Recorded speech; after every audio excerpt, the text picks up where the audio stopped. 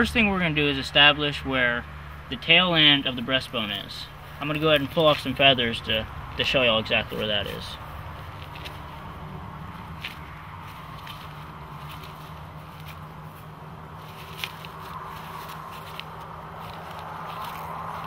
Okay, if you can see, you can easily feel it with your finger.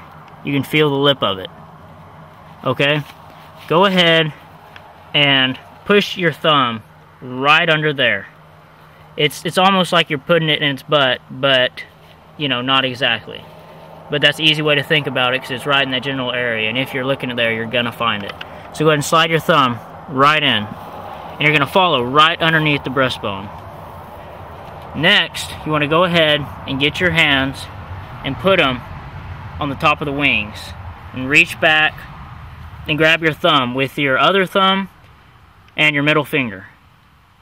Okay, I don't know if you can see this right, but this is how you want to have it. Once you have it there, it's pretty simple. Get your other middle finger and push it in right at the top of the breastbone. Okay, so you have it in a good hold now. Now all you're going to do is with your left hand, which is holding the wings and the tail feathers, you're going to pull. Okay, now you have it separated. All that's attached is the wings. So a simple way from there is to take your thumb out. So now it's all separated. All you have is a wing. So take your thumb out, slide it on the top of the breastbone, and then it's going to go in between the wings.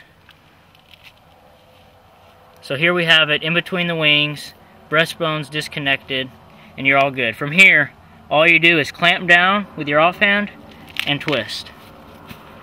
And there you have it. Okay, then go ahead and take the feathers off. You know, you can put it in some water and wash them off like I'm going to do now.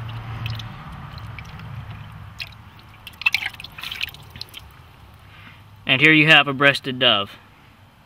So here I'm going to go ahead and do another one a little faster and see if y'all can pick it up. Right hand, left hand. Pull back, put your thumb in, twist. There you go. Let's go ahead and do another one. Here I am at the bottom of the breastbone, thumb in. You're going to reach back, grab the wings, grab the tail feather. You're separating it all. Get that thumb, put it in there, and twist. There you have it, another breast. Okay, I've shown you the fastest way that I know how to clean a white-winged dove without shears. We appreciate your subscription, and leave some comments and let us know what you think, what we can improve on, because we're here to help you.